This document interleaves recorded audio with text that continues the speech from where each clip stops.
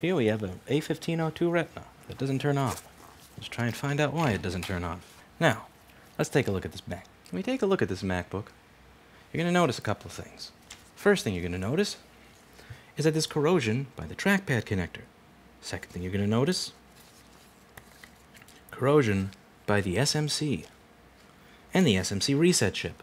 So we're going to do a couple of measurements here. The first thing I'm going to do is I'm going to plug in the charger, and I'm going to see what our PP bus measures. Now remember, PP bus G3 hot is a power rail created by the ISL6259. The ISL6259 communicates with the SMC in order to set the exact voltage. If we have a PP bus G3 hot of 8.1 volts, it means that SMC communication is not occurring. If we have a PP bus G3 hot of 8.5 volts, it means that SMC communication is occurring. The reason it's important to get an idea of whether SMC communication is occurring is because SMC communication is the thing that's going to tell us whether or not the SMC is running and whether or not the SMC has the capability to speak to the charger, because getting a green light is a function of the SMC communicating with the charger. So we are going to check and see what it is our PP bus is on this board and see if we get the low voltage or the high. By the way, I meant 12.2 versus 12.5. 8.1 versus 8.5 is for an hour. So we're getting 12.2 volts on our PP bus, which means that our SMC is not turning on. Now, the SMC could not be turning on, or it could be bad. And when you look at how much corrosion is by the SMC, so the SMC itself could be not turning on or be bad as a result of corrosion, or the reset circuit, which is supposed to turn the SMC on, could not be working. Now let's take a look at a schematic for an 820-4924 board and show you what I mean by the SMC reset circuit. So this chip over here, which seems to be corroded, U5110, by the way, available on store.rossmangroup.com, is a chip that is going to turn on the SMC. There is a signal called SMC reset L.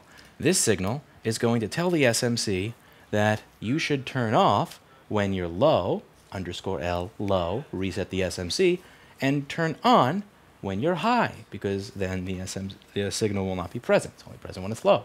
The purpose of that signal is to ensure that the SMC does not try to turn on until PP3V42 is stable. So this chip over here gets PP3V42 as a voltage going into the chip, and it tells when that is present. Once PP3V42 has stabilized,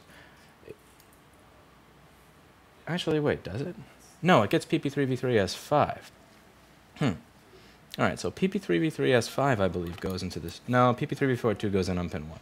Alright, never mind. So I'm losing my mind. So once PP3V42, once this voltage here has stabilized, then the chip will allow SMC reset L to be released, which will allow the SMC to turn on. So the whole point is to not turn the SMC on until we have a level and stable PP3V42. PP3V42 is the power rail that the SMC runs on, and if PP3V42 is not stable prior to the SMC turning on, the SMC will crash. With that, we're going to see if our PP3V42, SMC reset, all that good stuff is present on this motherboard. So the first thing we're going to do is we're going to check for SMC reset L at the point that we would expect it to be. And I'm going to use Paul Daniels' software to have it show up on the screen. Paul Daniels' lovely software. Beautiful software. Garbage software that you could find at pldaniels.com. Don't delay. Check out Paul Daniels' software today. And it's not present. But also, all the pads for this resistor are destroyed. There. I'll see you later. Yep. Have a good night. Pepper bus. Pepper bus. Pepper bus. Pepper bus. Pepper bus. Pepper bus.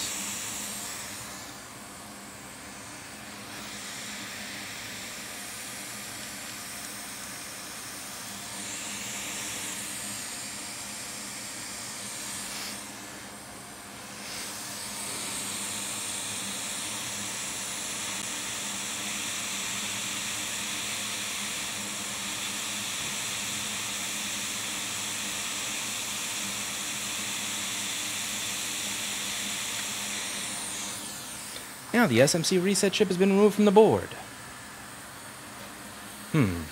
Now, I need to find myself an SN903049. That's SN903049. Where could I find myself an SN903049 if I needed to purchase one? Look no further than store.rossmangroup.com, where you can find an SMC reset chip for the low, low price of $649. Free shipping on orders over $30 within the continental United States, same-day shipping, and full knowledge of the products that we sell. The description will tell you an idea of when you need that chip. The additional information will tell you what boards that's compatible with. We have a live chat, we have email, we have phone support here at store.rossmangroup.com. Unless you're a please bro. Don't delay. Buy today. So, I'm just going to head over to store.rossmangroup.com and buy a chip.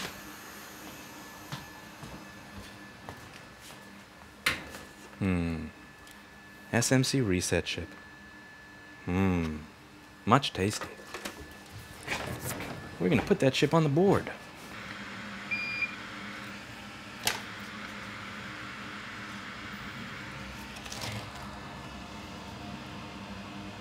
It's just too good to be true that you can go to a site like store.rossmangroup.com for all your MacBook chip and tool needs. I know. The excitement is overwhelming you. You want to go to store.rossmangroup.com right now.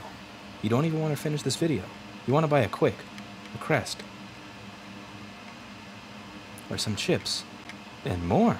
Well, I know that urge, ladies and gentlemen. But let me tell you, from an unbiased perspective, I definitely understand and believe that you should go ahead and fulfill that urge to buy from store.rossmangroup.com or to watch our board repair videos on boards.rossmangroup.com.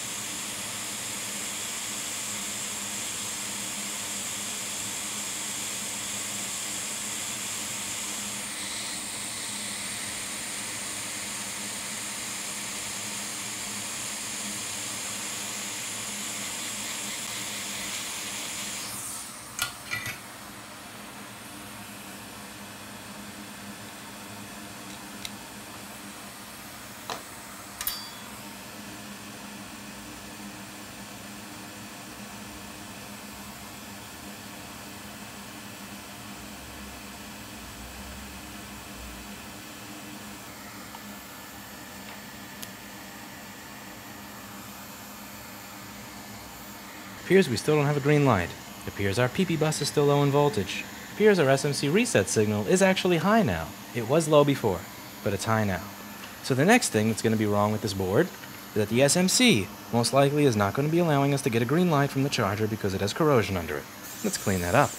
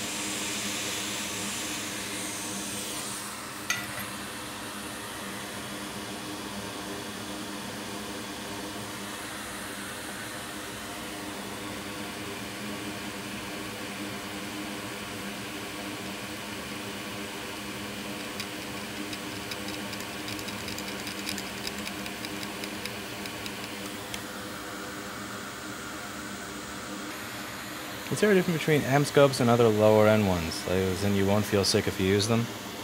Amscope is the low end, honestly. At least from what I've seen. Like, the high end are the Leicas or the Vision Engineering, so... Well, Amscope is pretty cheap for what you get. I mean, for me, Amscope, it just always appeared to be the low end scope. Like, I actually have a review that I need to edit and publish for the Leica $1,600 one that I really don't understand why somebody would pay for that over an Amscope.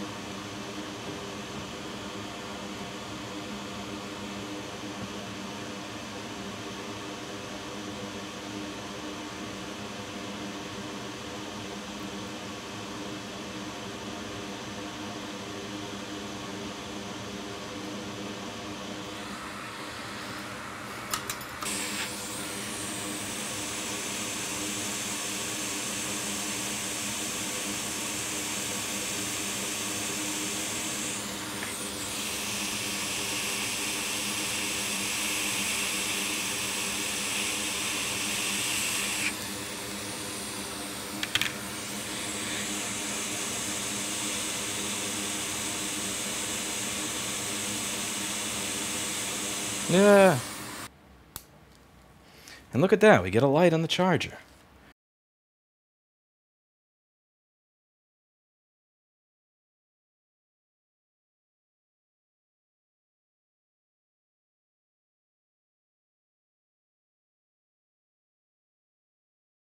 Do you have a MacBook that needs to be fixed?